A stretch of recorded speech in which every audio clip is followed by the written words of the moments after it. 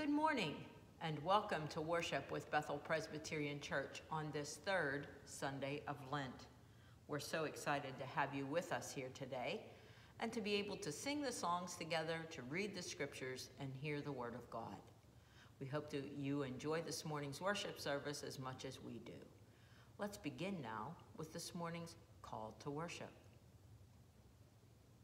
There is so much happening to us and around us today. Listen, Jesus is calling us. Please join me in this first verse of Jesus' calling. Jesus calls us o'er the tumult of our life's wild restless sea.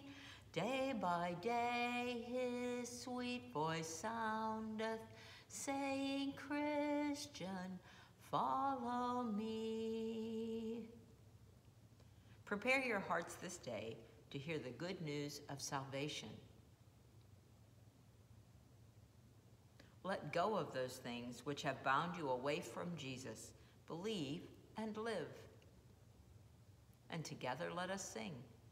Jesus calls us from the worship of the vain world's golden store, from each idol that would keep us, saying, Christian, love me more.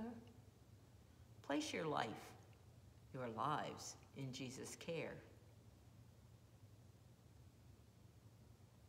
Amen. Let us pray. Lord, we come to you this day with so many things laying claim to our lives, our hearts and our spirits. Father, open our ears and our hearts to hear your words of healing love. Prepare us to be faithful disciples for you. We ask this in Jesus' name. Amen.